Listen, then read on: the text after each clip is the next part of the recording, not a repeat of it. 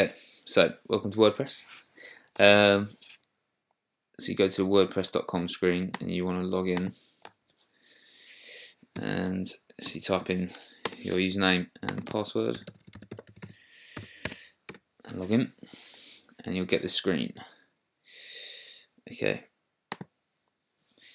so this screen I find more difficult to navigate. So from here I'd put in your URL address, olivesandartichokesblog.wordpress.com, and then /admin, and go to this screen. So it's much more easier to navigate and use. So from here, to add a new blog post, over here you've got posts. Okay, so you want to add a new post for your recipe or for whatever, and give it a name. So I'm going to call this one tacos, and then in here I can write down whatever it is that the recipe is, or whatever the thing you want to write in it. So I'm just going to take that tacos recipe and paste that in. So this is where you write whatever it is you need to write.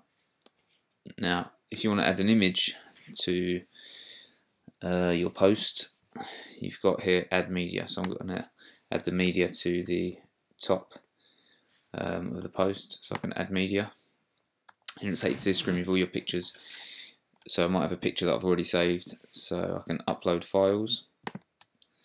Select the file I want to upload and find that image, and it will load up. And there's my picture of my tacos. I can insert that into the post, and you can do all sorts of things with this. You can click on it, align it to the left, center, put it in the center. You can edit it to make it slightly bigger, which is what I'm going to do. Update that so that's nice and big on there, and then I've got my recipe underneath, and that's your writing there. So you've got an image of your food and the post. Now on the right hand side you've got the format. I'm going to go with standard format and give it a category. So this is food and recipes, which I've added. So you've got food and recipes there you can add to, and that is all. So now if I if I publish that, click on publish, that will load.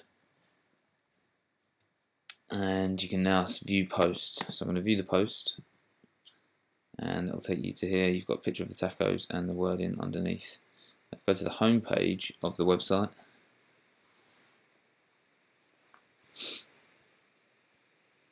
just like that, we've got tacos in the first post, sourdough loaf the second post there. So we've got two new posts in there. Okay, so that's how to add a post. So if you go back and you click on all posts, you can see the two posts that are in there. And if you want to delete those ones, you can just hover over them and go to trash, and that will delete them. So that's how to add posts.